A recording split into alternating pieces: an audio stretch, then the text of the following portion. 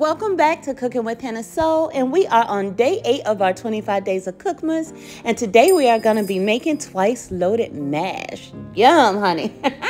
Now, y'all, I already love mashed potatoes, but these twice loaded mash really do take it up a notch, okay? So let's hurry up and jump in and get started. So the first thing we're going to do is wash our potatoes. We're using just regular Idaho russet potatoes because we are leaving the skin on, so just give them a nice little chop. Make them about the same size. Place them in your pot of water. Bring them to a boil and cook them until they're nice and tender.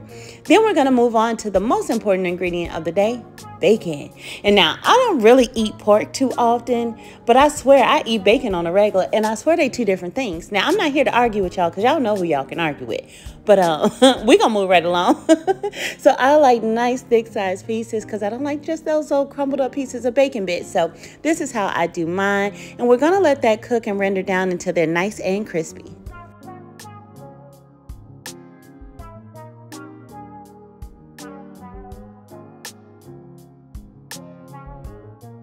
Once your bacon is done, go ahead and make sure to drain it on a paper towel so it drains all of that excess oil, and then this is what you're going to have.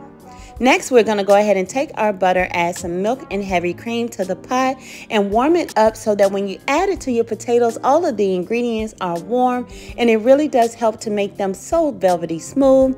And then your potatoes should be done. You drain them and you mash them like it ain't nobody's business, okay? So once it's mashed pretty good, go ahead and add in that warm mixture of our butter, milk, and heavy cream. Continue to mash and then add in some room temperature cream cheese. Room temperature is the key word here because anything less, cold cream cheese is going to bring the temperature of our potatoes down, and we want to make sure they're nice and piping hot because it's now time to add in our cheese. Then we're going to add in some bacon and even more bacon, some sour cream, and then in a little bit we're going to add in some green onions and season it up with a little bit of salt and white pepper. So make sure it is completely combined and that you're tasting along the way.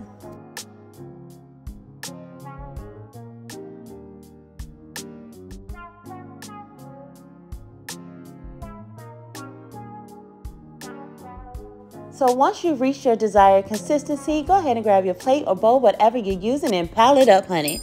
And then, of course, we are going to load these one more time because it is twice loaded mash. So although our potatoes are still warm, that cheese won't melt. So what we going to do? We're going to get fire on them, okay? Now, if you do not have a torch, it's totally okay. Go ahead and toss it in a microwave. Cook it for a few seconds until that cheese gets nice and melted and ooey gooey. And then we're going to add a dollop of sour cream on top, and it's time to load into your heart's content. I am going to be adding more bacon because you can never have enough. And I'm going to top it with some green onions and chives. And when I tell you, you got you some good eating, I mean it. This pairs well with steak, chicken, just about anything.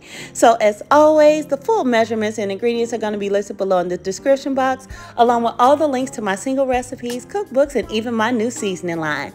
So I hope y'all enjoyed because as always, I did. Don't forget to hit the subscribe button and turn on the notification bell so that you never miss a video. And until next time, bye y'all.